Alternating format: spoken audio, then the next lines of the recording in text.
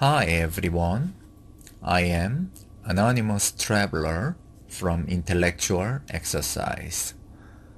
Today, I will discuss the relationship dynamics between man and God.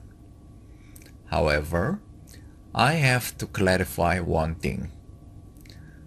There are two different types of God.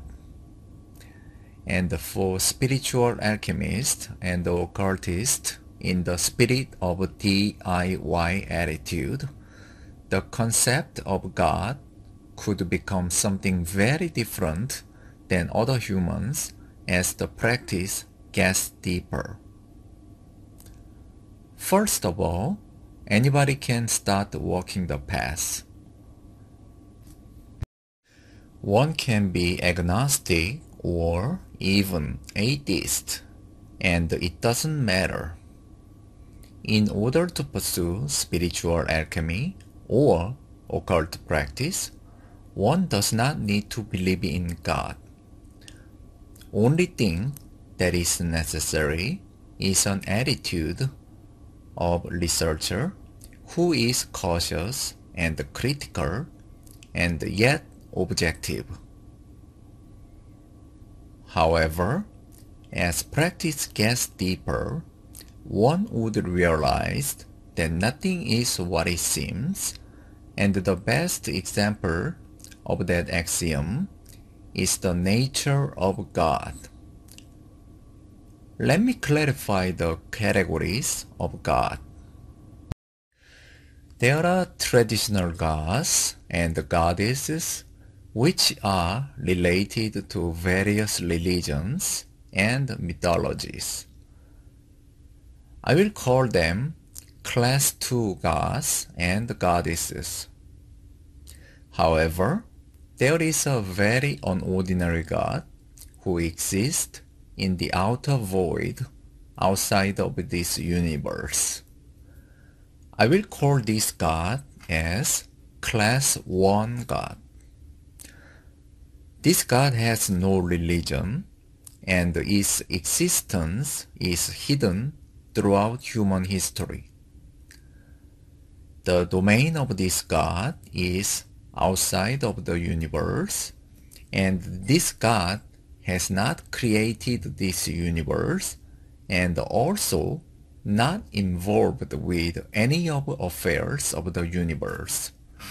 I will call this God the Supreme God of Unmanifestation, or the God who is beyond Big Bang. This universe is not the only universe. There has been countless Big Bangs and subsequent events such as growth, maintenance, decline, and the death of the universe. There has been endless cycles of cosmic birth and cosmic death, and each cycle was started from a Big Bang. And another good word to call this Supreme God of Unmanifestation is the Supreme Deathless, because this Supreme Unmanifestation is the only one that can go through the endless cycles of cosmic birth and cosmic death without dying. All the other advanced spiritual beings, such as gods and goddesses, will die along with the destruction of the universe. So the Supreme God of Unmanifestation alone is truly deathless and immortal. And this Supreme God of Unmanifestation has never created this world and has no interest in this universe or humans. However, all the Class 2 gods and goddesses came from this Supreme God of Unmanifestation. However, this Supreme God of the Unmanifestation is not even interested in the affairs of those gods and goddesses. Although this God has no relationship with humans, yet there is a hidden but powerful connection. There is a hidden divine spark within man. However, that divine spark never came from any creator gods from various religions. That special hidden divine spark came from this supreme God of manifestation. The communion with this God is only possible for people who became the master of outer void. However, one can get a glimpse of this supreme manifestation by accessing the deathless element. The deathless element are fractions of this supreme God of manifestation, since the essence of this God is deathless. It can be only recognized by a person whose inner divine spark has been activated and is only activated when one becomes a master of the inner void. By encountering the deathless element, one becomes aware of the existence of the source of such element, and such source is the supreme deathless itself, and the supreme God of manifestation is just another name for the supreme deathless. Throughout human history of each cycle of universe, very few people encountered this mysterious God of manifestation. Those are the advanced spiritual alchemists, occultists, meditators, and other various practitioners of mystic traditions. In the West, this strange God of supreme manifestation came to be known mostly from Gnostics who paid a great price for their knowledge. Many of them were executed by the powers that be at the time. However, I have to clarify one thing. Although some people are confused with Gnosticism with esoteric Christianity, they are different. Gnostics see the God of Christianity as evil. According to the true Gnostic view, this God of Christianity created this world for his entertainment, and he enjoys watching people's suffering and misery. So Gnosticism cannot be esoteric Christianity.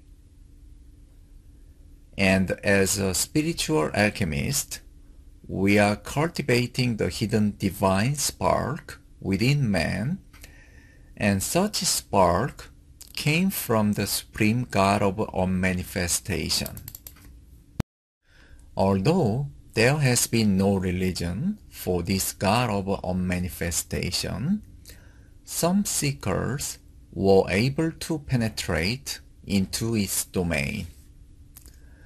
That domain is within the outer void, and the relation between human and this supreme manifestation is radically different than other gods' cases.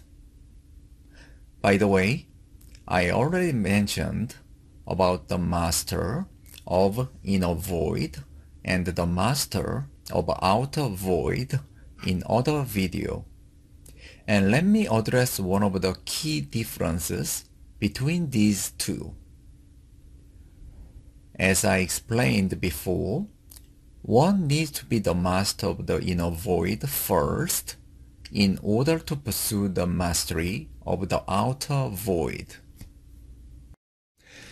If one became a master of inner void, he can project his awareness or astral body to a place of his desire. But if one eventually became a master of outer void, additionally, he can also project his physical body to a place of his desire and appear in two places at the same time in flesh and blood. The difference here is the master of outer void has gained an access to the domain of supreme manifestation, and as a result became a master of manifestation. And unlike the master of inner void, who can create only thought forms based on subtle energy vibrations, the master of outer void can also create physical forms using the secret principle of manifestation that is only accessible for those who penetrated the domain of the supreme manifestation. When one becomes the master of outer void, there are two paths available for him or her. Those people will choose their path based on their preference and temperament. Type 1 people choose to become the one with the unmanifestation. These people will not come back after the next Big Bang. They will remain unmanifested, just like the Supreme God of Unmanifestation.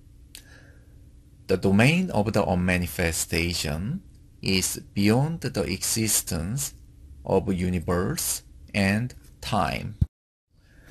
Type 2 people choose to become an independent awareness outside of unmanifestation. These people will come back after the next Big Bang into the manifested universe. However, the biggest downside for those people who decided to come back to the manifested universe is they will lose all of the memories of their spiritual attainment when they come back after another Big Bang. By the way, although this Supreme God of Unmanifestation came to be known mostly by the Gnostics in the West, some alchemists and occult practitioners also encountered this Supreme God of Unmanifestation, but they kept their silence and hide the knowledge in the alchemy and the other esoteric books. It was necessary in order to avoid the torture and execution, along with many other reasons. And in the East, this Supreme God of Unmanifestation came to be known mostly from the most advanced hardcore meditators. One of the names referred to those most advanced hardcore meditators is Arahant, and it is the best word to explain the nature of the master of outer void. Arahant means one who is worthy, or conqueror, or enemy destroyer. So who was the enemy destroyed and conquered by these unusual people, arahant. The enemy is the outer gatekeeper that I discussed in previous videos. However, the outer gatekeepers are not one, but many. Some of them are maras, some of them are gods and goddesses, and some of them are demons.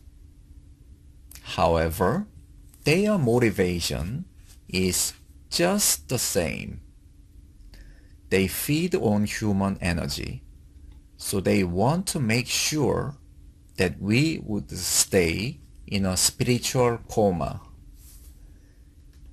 They are like a guard standing in front of our customized jail cell. They are the enemy of humanity, and in that context, arahants are conquering heroes who defeated his or her enemy and escaped from his or her jail cell successfully. And it was those arahants who thought the possibility of breaking down the great illusion, Maya, and becoming a master of unmanifestation. So today, I have discussed the relation between man and the supreme God of unmanifestation.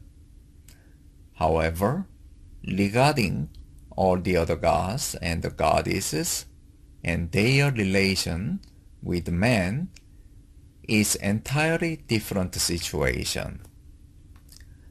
I will discuss this issue in another video. Thanks for listening and all the best.